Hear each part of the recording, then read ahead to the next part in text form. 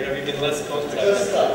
I really have to say, I appreciate this quotation from the prior presentation that my life was ruined by being the son of an anthropologist. Because actually I'm the grandson of an anthropologist, and I thought just the opposite, that I was like saved from a life of positivism and scientism because of my early exposure to anthropology.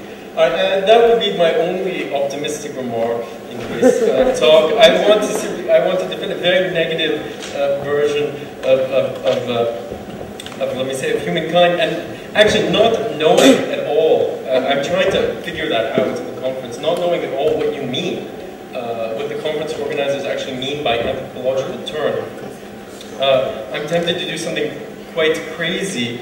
Let me get out my watch so I can time myself while I do this. I'm tempted to do something kind of crazy, which is to define what the human being could be. So anthropology in a broad sense, a study of the human animal, not in the limited sense as a specific discipline, ethnography. So I'm tempted to try to define what the human being could be today, considering the current state of knowledge in the sciences and in philosophy. And I will do that in 15 minutes.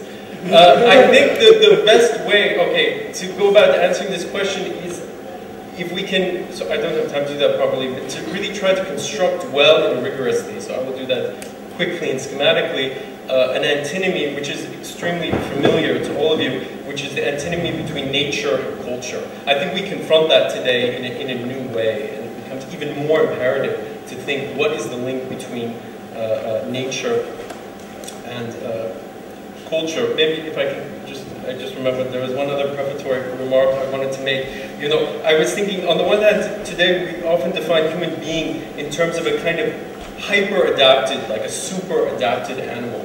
So a human being is that animal that can always adjust its behavior to the milieu in order to be able to dominate it. So in a sense, I put aside a little bit my written remarks to try to adapt to the conversation today. But you know, the reverse side of this idea that the human being is a super-adapted, more adapted animal is that at the same time it's totally disadapted or non-adapted. It has no proper milieu. It always exceeds whatever context you put it in. So there is no proper way of contextualizing a human being. If you want to think of it in terms of a nice kind of artistic analogy, a human being is not, let me say, the gestalt or the nice image, but more like a stain or rupture that doesn't fit into the picture. So we confront a kind of paradox between an ability to adapt, a kind of plasticity, and then a total failure to be able to adapt. And these two features, in many scientific philosophical approaches are used to define human animal. So, back to the antinomy. How do we understand nature and culture today? Sorry, can you go to the desk? Is that... Okay. Yeah, so, quite quickly, and by antinomy I really mean, I would like to do this in a somewhat rigorous fashion, really in the Kantian style, which means I think I can make two arguments. Both arguments are really compelling, equally compelling. They're completely exclusive, and yet they're not, they don't totalize the field. So they exclude one another, but there might be a third or another option.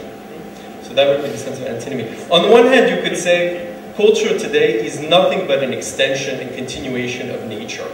So we know that, for example, all the different mysteries of human existence, like religion and love and art, madness, etc., should eventually be explained in terms of brain function, neurons, DNA, etc. We should be able to completely naturalize the human being. Whether the project is called neurodarwinism or whatnot, science should be able to explain, mysteries that were previously assigned to the so-called human sciences. So mankind is part of nature, which is really an extension simply of the Enlightenment project, Enlightenment materialism. The twist, one of the twists we confront today is instead of nature being a stable entity, more and more we confront a nature that's kind of chaotic, protean, that's changing, and that our human interventions are also going to cause a kind of revolution or change in nature itself. So that nature no longer stands for something kind of stable we can found ourselves on, but nature itself can be revised, changed, genetic modification, climate change, and so on. I'll skip the beautiful quote from Karl Kraus.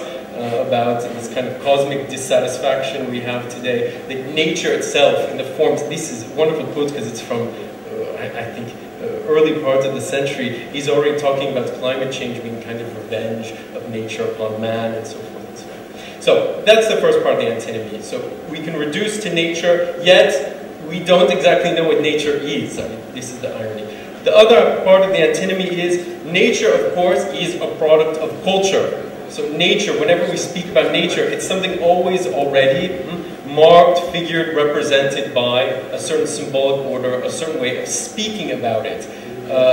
Just to give one stupid example that I quite like, is a specific product I really hate, is this orange juice you can buy with the pulp added back into it. So we know it's an industrially produced orange juice you buy in a carton, but you can also buy the orange juice with the kind of pulp put back into it. So as if it was a kind of semblance or reconstitution of nature within this totally unnaturalized culture. Now, another way of understanding this dichotomy, so this antinomy, would be to look back to good old-fashioned, psychoanalysis and Marxism, because they had a very interesting position on this, you know. On the one hand, both Freud and Marx were extremely suspicious, you know, about the category of nature. That nature would seem to be a kind of social program that was simply naturalized, so removed of its social character. The idea that, well, as Lukács, you know, Georg Lukács once said, nature is simply a societal category. Or in Freudian terms, Lacan once said, you know, nature is just a fruit of culture. So the idea that you would have a sort of psychology, a developmental scheme that would be normal, natural, and then we would describe cultural deviations from it. Or that, for example, capitalist system more and more today is simply understood as an extension of basic human nature and competitiveness. So Marxism and psychoanalysis have taken a great distance and actually criticized thoroughly the concept of nature in its ideological use. On the other hand, what's quite interesting is both Freud and Marx, of course, put themselves on the side of natural sciences. So especially, so in Engels, that's still interesting to discuss, to read today, even though it's quite forgotten, the dialectical materialism, the idea that we should also be engaged as Marxists in natural sciences, and of course Freud himself was a neurologist, so interested fundamentally in brain science. So there's an interesting kind of split, this antinomy within these classical 20th century disciplines. Two more ways I can articulate this antinomy. One is the famous debates in the science studies. So on the one hand, you could say that, you know, science, and of course that's true, is a human practice. And we can study it as a human practice in the way that scientists act, for example, in the lab, the way that they pose their problems, the kinds of metaphors they use, suspending the question of scientific truth itself. And in a supplementary move, one could even argue that the way they arrive at truths is dependent on a certain metaphorics. It's a classic debate in science studies. So science is a human fact, a human discourse, a human creation. On the other hand, one can say that scientific research more and more today is actually looking at the human being itself, so trying to unravel those mysteries of subjectivity in cognitive neuroscience, in evolutionary biology, and so forth, as if this antinomy would come full circle. So on the one hand, we can bracket truth claims of science and understand it as human praxis, as a product of culture. On the other hand, the scientists themselves are, as it were, running around the circle and already explaining the cultural theorists in terms of, scientific precepts. So that the cultural theorists themselves will be explicable in terms of scientific model of the mind. Last way to understand this antinomy is the problem of the linguistic turn. I understand linguistic turn a bit better than anthropological turn, what that means. The linguistic turn, focusing on this question, where does language come from? What is the origin of language? And again, there's two answers to this question, both of which are extremely compelling. If you're a philosopher, the correct answer to this question is don't ask it. We don't know where language comes from, and there's no way to answer that question. To kind of make fun of Heidegger a little bit, you would say there is no origin of language. Language is an origin. Language is the very opening up of the human world, and we can only ask about the origin of language from within a world already opened by language. So language, as it were, is chasing its own tail. And again, to make fun, if I may, of Heidegger, if you pursue this line of inquiry, you end up in a kind of language mysticism where you reflect on the mysterious origin of language that can never be understood and yet inhabits our thought from the inside, preventing us. So, in other words, one can never step outside a symbolic system so as to gain a kind of neutral position on it and observe its kind of emergence from a non-symbolic to symbolic reality. In other words, to extend this argument, language should be understood ex nihilo as a kind of novel emergence. That's not something that's supernatural, that just comes into nature from, I don't know, God's creation, but in a way, it just simply contingently, by chance, emerges, and once it does, it changes everything. That summarizes, let me say, one of the more advanced philosophical arguments today. Many people would subscribe to a version of this. Another way of stating this, and this goes to the previous presentation, that language can't be considered as a code, as a kind of animal code, or as a representation or reflection of a pre-given reality. That language is defined, so by its autonomous and self-relating character. And I believe that's what philosophers meant after Saussure, who meant something else with it, but what philosophers meant when they said the order of language signifiers is cut off from signifiers. It meant that, or it means that, in a way, what's amazing, strange, what we should be amazed at, language, is it's not only about things' meanings, but primarily it's kind of about itself. It circles around itself. So the miracle of language, you can say, is not that words allow us to communicate, that words mean something, but rather that words can always mean something other than what they say. That a word can always slip, that you can always not understand, another interpretation is possible, etc. So to inhabit language, I finish this section quickly, to inhabit language means, so to be a symbolic animal, means not that you're directly plugged into meaning, culture, etc., but that you kind of have a sensibility for the totally nonsensical, ridiculous, arbitrary character of language. That's a positive aspect of being able to inhabit language. There's a nice anecdote. I read that recently, a letter between Jacques Lacan and Roman Jakobson. And Lacan says to Jakobson, do you remember the story you told me last night that the parents got angry because the child said something like, you know, the cat goes bow wow and the dog says meow. And the parents were punishing the children. And Lacan was like, but this shows that the child actually is not psychotic. The child understands very well how language works. So once you're able to make these kind of felicitous errors, then you are, as it were, well installed. You're able to manipulate language instead of being just purely psychotically spoken, controlled by language. Last little footnote. That's why also I think among philosophies of language I make a little plea. I think that the book of Gilles Deleuze on this logic of sense is quite interesting. The reason why is he says if you want to understand what language is, don't start from meaning and then assume that kind of nonsense, word games, etc. are a secondary deviation. No, start with nonsense, wordplay, stupid slippages, esoteric words. Start with somebody like Lewis Carroll, and then you understand really what language is about. And that everybody, so even people who aren't skilled artists or playing stupid word games all the time, or I don't know, always at the psychoanalyst's office, even normal people have a basic understanding, a basic sensibility is a better word, for this inherently nonsensical, arbitrary, self-relating paradox. That's the first half of the antinomy. The second half is much quicker. If you look in natural sciences today, what do they say about language, emergence of language? Quite interesting. That they say that this problem of self-relation and of slippage, of break, we can already read that in nature. So the classic philosophical argument that you can't ask about origin of language because it's already there as, I don't know, condition or horizon. In fact, we can look at non-symbolic, so pre-human reality, and we can detect the same structure. So perhaps language is just an evolution from the same structure. So what is that structure? It's what sort of very intelligent, evolutionary biologists, like Stephen Jay Gould, for example, call exaptation, which is not simply adaptation to a situation. To exapt means that there's a break or a rupture gap between the origin of something and its use. So something can emerge for one reason, but then be used for some totally other reason.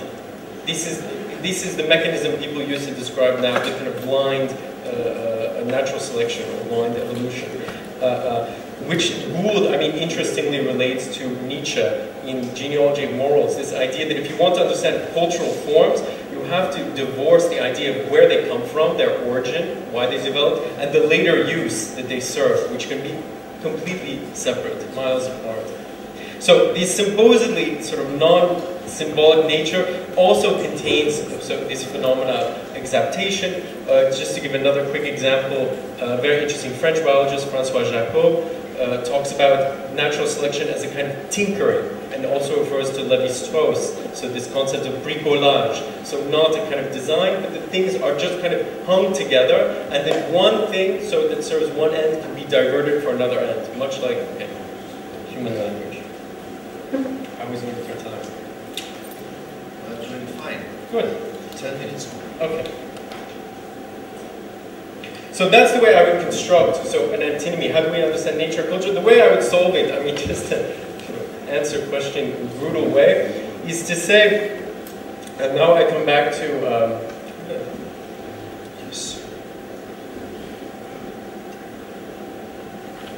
I come back to a very interesting intervention from the morning, a question that was asked about the concept of indetermination or indeterminacy. I think, in a way, the solution to this antinomy nature culture is not to try to merge them in some way, but to realize that both sides are fractured from within, or that both sides, in nature and in culture, there's a fundamental indetermination, a gap at work, a disadaptation, if you want. And this indeterminacy, okay, how to say it? Maybe the one twist I would add is, so this fundamental lack of properties, indetermination, I will explain what I mean by that a bit more, this lack of essence, at the same time, never really appears in a pure state. So at the same time, human being could be understood as a juncture between nature and culture, a lack of essence. That lack of essence is always expressed or structured in a kind of provisional or contingent structure or essence.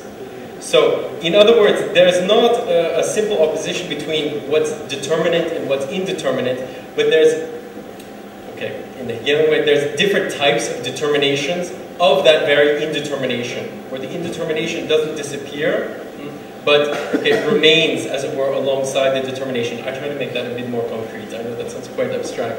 I think, okay, to be very schematic, there's 3 moments in history of philosophy, in our recent history, where this idea of indetermination is posed very clearly and very compellingly.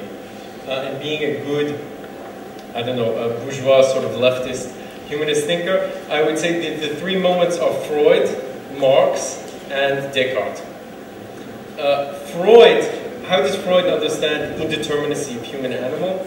That the sexual instinct does neither has a preformed idea of what its objects should be or what its activities are.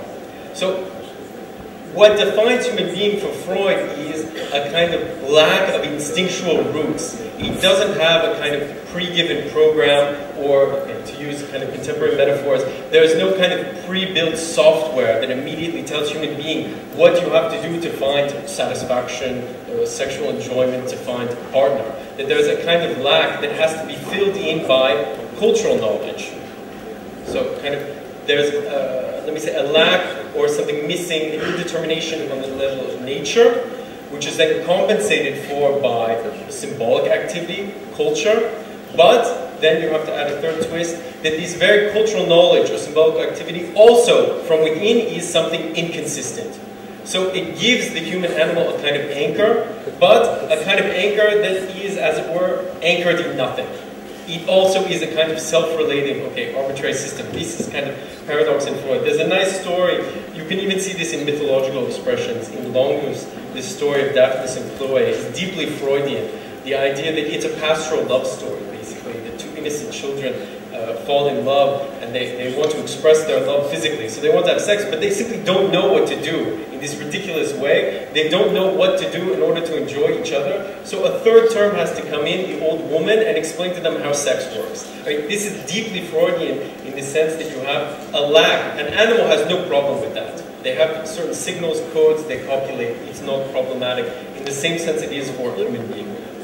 Okay, Marx. Where does indeterminacy come in Marx? Now I sound really old-fashioned. But after all, what the interesting claim is, and still for today, is why we have to ask again, is proletariat the substanceless subject? Why is proletariat universal subject in Marx? It's not the proletariat, working class, is a specific group of people in society that somehow have a historical advantage. They understand what society is about. They internalize knowledge of alienation and therefore make revolution. I mean, this is all, let me say, kind of the school book, a bit ridiculous cartoon book Marxism. The reason why for Marx proletariat is universal class is because, so his argument, I mean, simply put, I think, is that capitalism necessarily in its structure produces poverty, period. Capitalism will always produce poverty. First step of the argument. So that's not an accident of a capitalist organization, but a necessary product. And second part of the argument is anybody at any time could arbitrarily become poor. There's no guarantee of not becoming poor. Therefore, poverty, impoverishment, becomes the universal form of subjectivity in capitalism.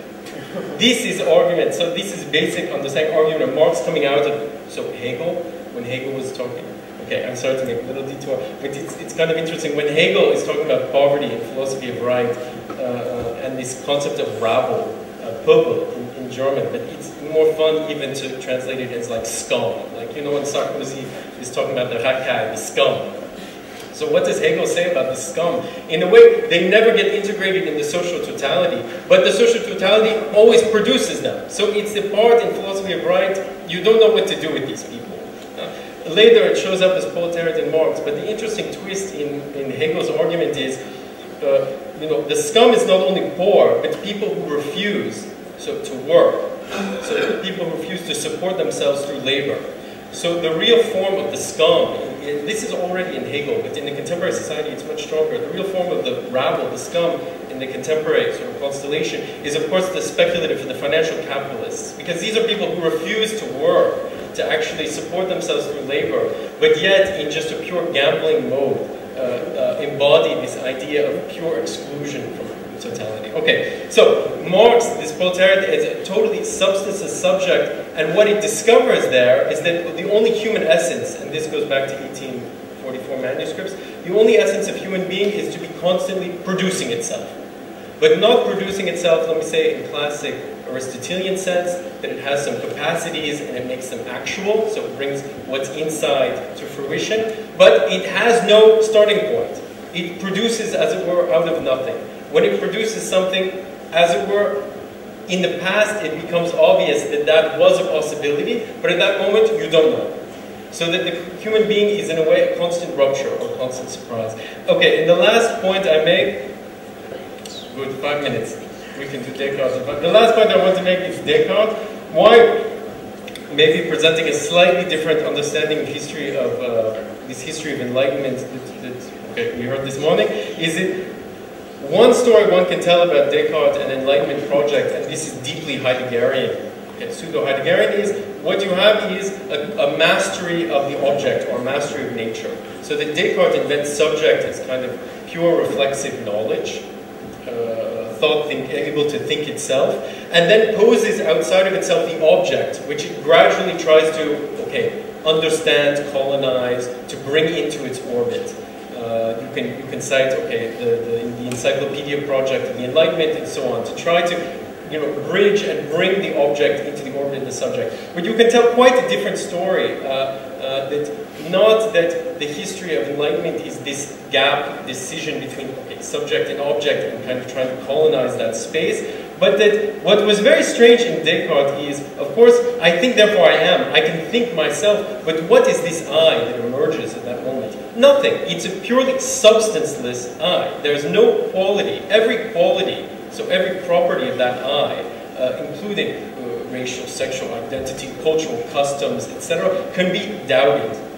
Descartes had a very beautiful term. He said, while I'm doing this, so that nobody gets suspicious of me, I will adopt, I'm not going to break laws, I don't take my mind game, my thought experiment too seriously. He says, I adopt the morals of my country as a provisional morality, so this moralité provisoire. The morality no longer has a strong foundation, but I still will follow the rules.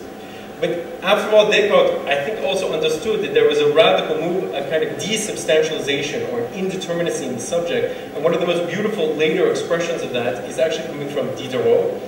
I would maybe de-emphasize the Diderot, the Encyclopedia Project, but that wonderful story of the Rameau's nephew, which we have today thanks to the Russians, thanks to Catherine the Great, that was saved from oblivion. The story of Rameau's nephew, where you see that at a certain moment, subjectivity comes to understand itself. I could be this, I could be that. It understands all of its properties as contingent and flailing, as it were, in a kind of cultural, kind of cultural miasma, a kind of cultural indeterminacy. And in a way, this later expression, so of Rameau's nephew, of being everything and nothing, of always being other to itself, I think expresses a kind of truth already contained in Cartesian cogito. Okay, last 30 seconds. I just want to relate this now to a political problem. Okay, I'm sorry, I'm not presenting an elegant presentation, but simply some theses to debate. But to relate this to a political problem, the problem of indeterminacy, I don't talk about politics in general sense, but just one political problem, the problem of university. So the problem of university disciplines.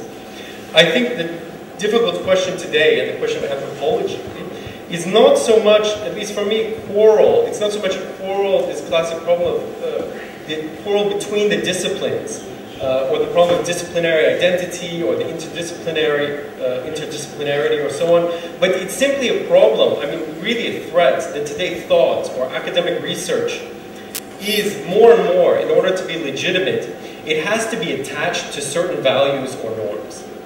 It has to be fit into a pre-given mold. And I think this is a problem, much more ironically, I think Europe, Western Europe, is more advanced than the US in this. That in order for thought, so philosophical research, let's say, or the most abstract form of thought to be legitimate, it should serve some value. And that can be a very good value. It should make us more tolerant. It should make us more open-minded, accepting other people. It should make us more critical of the society. It should allow us to construct, I just read this article in England, that it should allow us to construct a big society, as they say, in London. What is the problem with this? I'm totally against this kind of fake humanism. I think today we need more to defend the idea that thought has absolutely no meaning or value whatsoever. That it's simply purely autonomous. That in a way it bears witness, so thought in general, bears witness to this possibility of pure indetermination without having any particular value. It might be interesting today to even rehabilitate the very retrograde, old image, Greek image of philosophy, that it's something that you do when you don't have to worry about any practical problems of life. When your slaves have already fed you, cleaned the house and whatnot, that philosophy is purely a moment of self-reflection in leisure.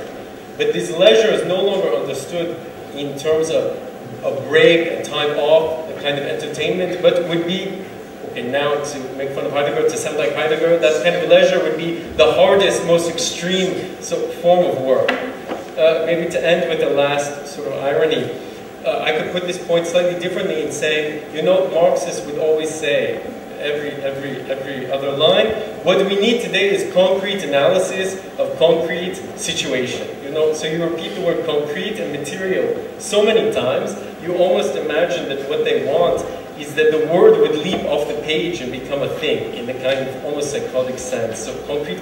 Instead of this idea of concrete analysis of concrete situation, probably today, very paradoxically, we need just pure abstract defense of abstract thought. Okay. Thank you.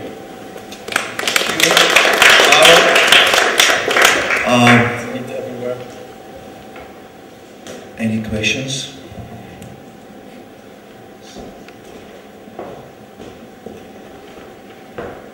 So we have like 15 minutes for a liberating discussion.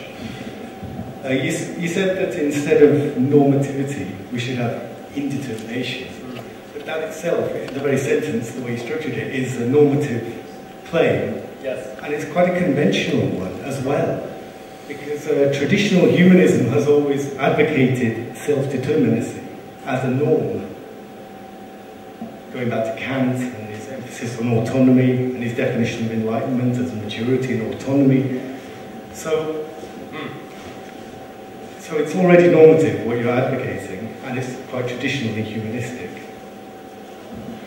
Yeah. Do you agree? I mean, of course, I smile. I like the question. I thought of these like 5 minutes before lecture.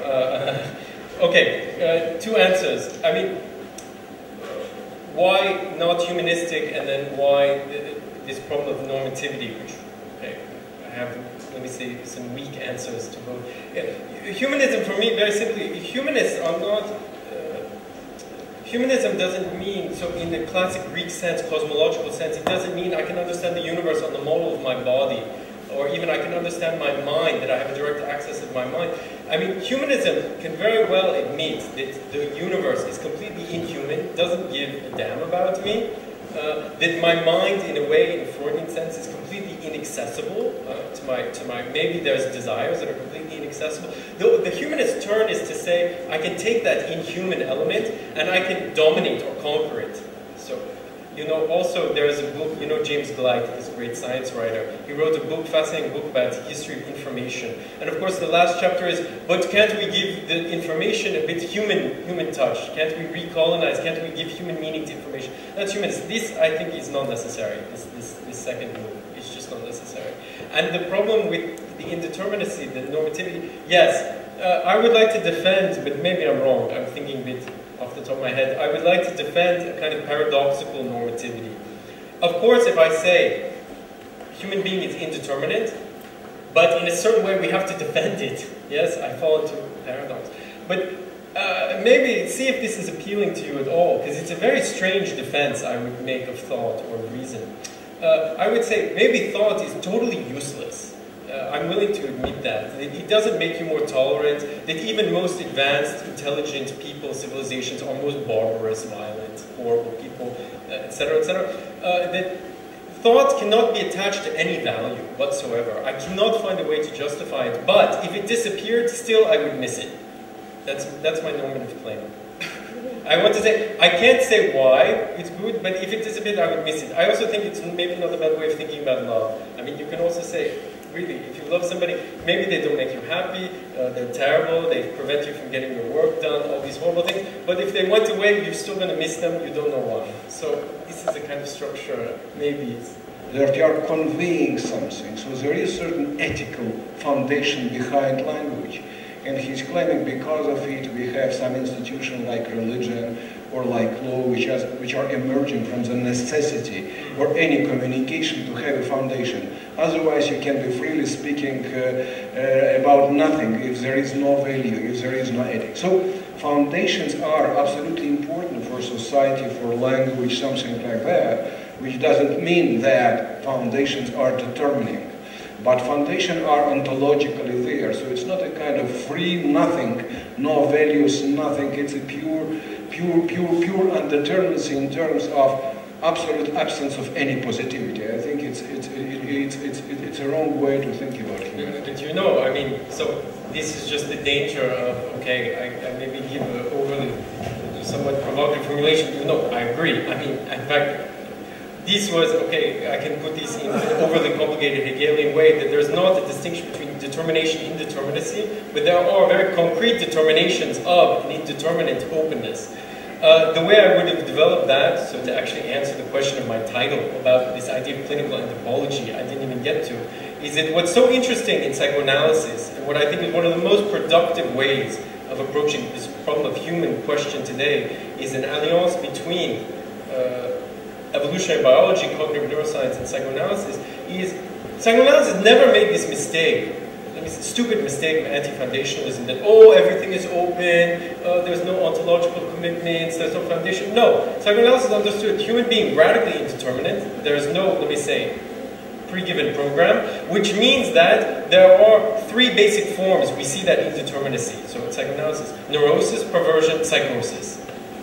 that those are highly structured, developed typologies. So not what I wanted to argue, what I would have argued is those clinical types are not just sicknesses, but the ambition, so psychoanalysis as anthropology, was to understand those clinical types also as basic types of being a human being and being determined in a structure.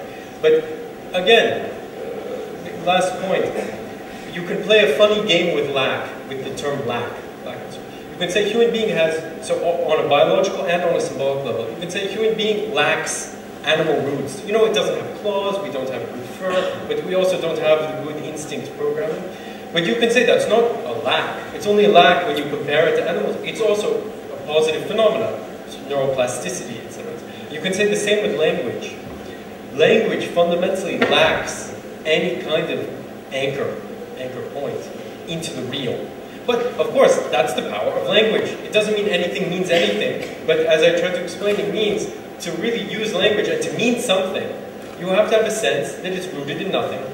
So I want to get over, I think this is an old boring debate about, you know, either we have foundations or chaos. I don't think any really intelligent philosopher was ever holding that position, that this was an unfortunate, so let me say, I mean, deep solidarity. Hans Ulrich. I think Alaya was first. Alaya doesn't think she was first. Okay, let's change it. Well, thank you.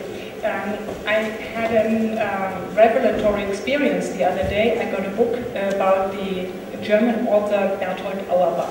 And I learned that this 19th century author was the internationally most renowned German writer during the 19th century. And Tolstoy put 10 exclamation marks behind his name, and Mark Twain desperately wanted to visit him. So he was all over the place, and it was the biggest name. Today, nobody knows him. I sat together with really well-educated people. Nobody has ever heard the name. Now, what was his problem? He wrote realist novels, but he did exactly what you said. He combined them with values, you know, elevated values, Bildungsvalues, how to become a, you know, better person. This was his idea, to educate through novels. Had he been, you know, related this to neurosis, perversion, and psychosis, of course, he would be a really great name today. So I just want to reaffirm that what you said is really absolutely true for literature. Now, literature is a huge laboratory for how humans are and what they can be, especially in the non-normative and non-standard form, in the, you know, extreme forms. And this is what literature is all about. So I think we are agreed about this. The question that I have is, what about the discourse of the humanities? We're talking not about literature, we're talking about humanities. Do we, as people in the humanities, we all get salaries from our universities, do we have to mimic the poets, the writers, the authors? Are we doing exactly the same thing? Or is there a difference between the discourse of the humanities on the one hand and what the writers do? Oh. You put me in a great embarrassment, I don't know. I think I understood you up to the very point you posed the question. Why, could I just ask you, what is the homology, or what is the link? Why do you want to say that we, let's say we in the humanities, so are doing something fundamentally the same as literature? I'm very interested in this. I'm totally with you when you say the writers or the artists don't have to care about values. Maybe people in the humanities may care without going totally off the track. I understand. Let me say something to really clarify my position, because as much as I would like to say I hate values, it's a ridiculous position. What I really mean, more subtle, is that I have no problem with values. I have even no problem with liberal values. I mean, good, tolerance, good. Like, good society where there's less violence, great. What I say is that thinking, so what I want to defend, and I think that's something you can defend within the humanities, not just for artists, right, is that thought is a very strange thing. It is necessarily imbricated in, bound up with values, point. But it never fully is absorbed in or coincides with those values. That is the very strange thing about thought, and I think that the problem today, so for humanities, people working in humanities, and in Europe, in the US, in Europe, the problem is, you know, in the good old days, the state used to be a counterbalance to the market. But now the state is just agent of the market. So if you want to be defended against the market, there's only one alternative. Individual rich capitalists, like, defends you against the market. That's why the US universities are private. They don't have to worry so much about justifying their intellectual activity. But the moment you say, if I have to do a research project, and I have to formulate it in terms of, you know, doing this research on this philosophical problem of subjectivity will also help us to understand the conflicts in the contemporary society. Oh, I just shudder, I have a shudder, it horrifies me. Not that it's not true, but the idea that thinking somehow has any kind of master at all, even a good one, even one I agree with, I think, and eventually this will happen, this idea that in a weird way thinking, I'm sorry, it is not in the service of something. And there I see an absolute homology with problem in contemporary art. Maybe it's even worse than the arts. If you talk to any artist, they always say, art makes you more tolerant, it opens your mind, it's good to have art for society. Ah, screw it. I mean, maybe art is no good, but still we want it. I mean, okay, sorry. No, Hans Ulrich. I have three things, I don't know whether it's three questions, and it's the type of statement that if I forget it, I wanted to say that at the end. Can you please elaborate on that? The first one refers to your, to the double discussion already about, it's interesting, it comes back now with your paper about indeterminacy, and I would claim there's no contradiction. There would be a contradiction if indeterminacy was turned into a normative claim. But I think the way it was described this morning, that's at least what I meant it was just used descriptively. It means it is a lack of determination. You will not say in which specific way those disciplines refer to each other, right? I mean, so instead of saying it has to be in an anthropological way, it has to be in this way or that other way, you don't say anything about it. And I think then you do not turn indeterminacy into a norm. We just discuss here, would one have such a pattern or not? And if you say no, then this does not mean a no, I think. Secondly, this is about the question, I mean, rehumanizing the humanities. When I read it in the title of the colloquium, I said, well, this is more or less a mild pun, rehumanizing the humanities. In the first place, and let's refer to the German situation, I mean, you couldn't do that pun with Geisteswissenschaften, sciences of the spirit. I mean, that would be kind of weird, right? Spiritualizing the sciences of the spirit, I'd rather not do that. The point is there the point, I mean, it's a question to you, not that you stated it, it's just because you happen to be the last discussion. I mean, do you think that there is a serious point about that pun? That the humanities should be more humane, or more human, that's already a difference. And if so, why? I mean, I hope and I think you're going to say no, not necessarily. But is this a question?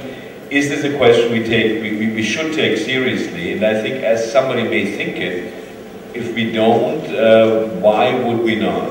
I mean, my reason would precisely be that once again, that makes things too narrow. That kind of excludes certain possibility with whichever concept you have. But once again, I mean, this is in addition to the title, so to speak, the appendix of the title of the colloquium.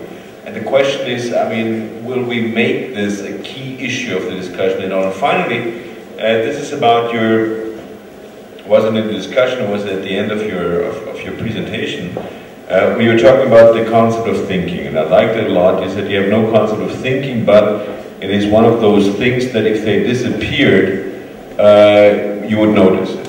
Yeah?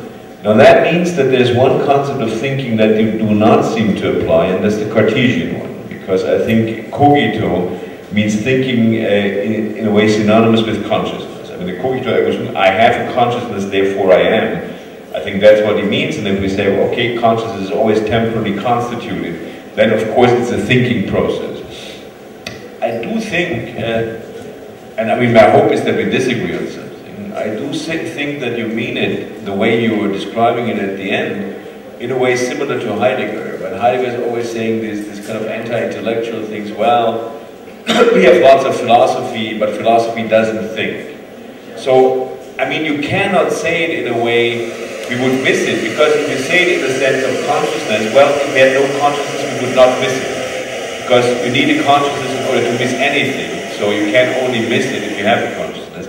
So your concept cannot be that. It can actually only be a concept of thinking that you were implying, that implies something like eventness. I think that is a word we haven't said yet, but that's important, because we were talking about this openness throughout the day, and of course openness for what? Well, openness for something that can happen unexpectedly, and that would mean that something happens to you in thinking, and that would mean it doesn't depend on you, and that would mean it comes from outside. Okay. Can you elaborate on that? Yeah, so thank you very much. I mean, 3 big questions, as it were. So I will try to just be very, because it's late, so I try to be very punctual, just unsatisfactory answers. First on the normativity, on the question of normativity, I obviously have a problem you don't. I mean, I'm in a more embarrassing situation than you are, because you can argue that I'm a positive. I think if I understand your argument, you can argue I'm a positivist. I see that there's an indeterminacy, so I make an observation. I want to make a stronger claim, which means that I have to defend, and that goes to the very first question, I have to defend a kind of, I have to accept weird formulations like a normativity of the not-normative. I want to do, and that will come to your third question, I want to defend something in thought, but to which I can't ascribe a value to, and to make that argument serious. So I have a problem I think you can avoid. Whether that's my advantage or your advantage, okay, we leave to the second question about humanities becoming more humane.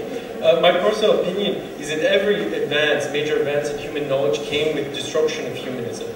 And today, while people in the humanities are just talking about, I'm sorry, the worst thing that ever happened to philosophy, I mean, also breaks my heart, is that the real philosophy departments today, the money and it's all applied ethics. This is just death of philosophy.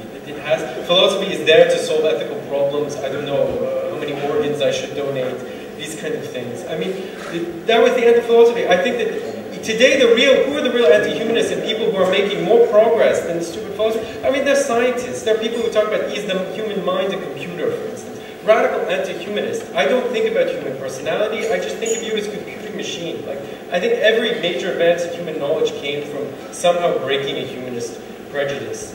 Okay, that's my simple. And then the third question.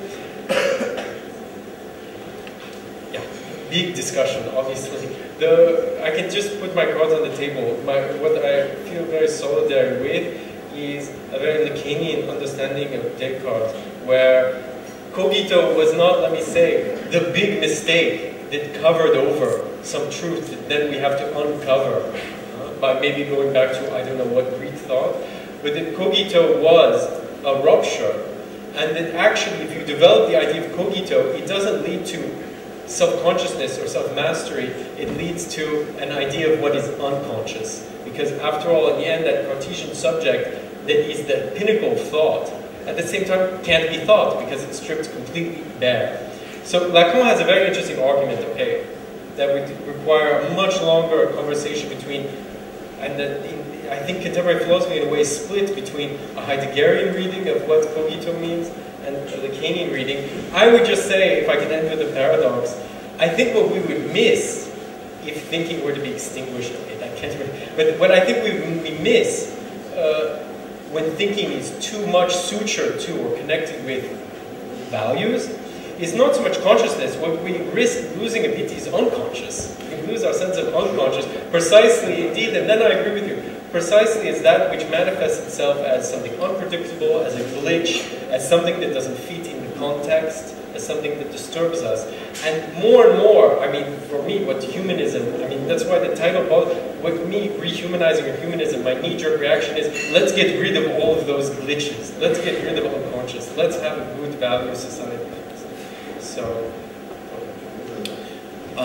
you know, I think this big quotational mark, whether we should go back to redefinition of Cartesian cogito is a good point to break for today, keeping in mind that we have tomorrow to move on. Thank you very much, Aaron. And yeah, thank you everybody. Спасибо за участие. И научная часть на сегодня, я так понимаю, завершена.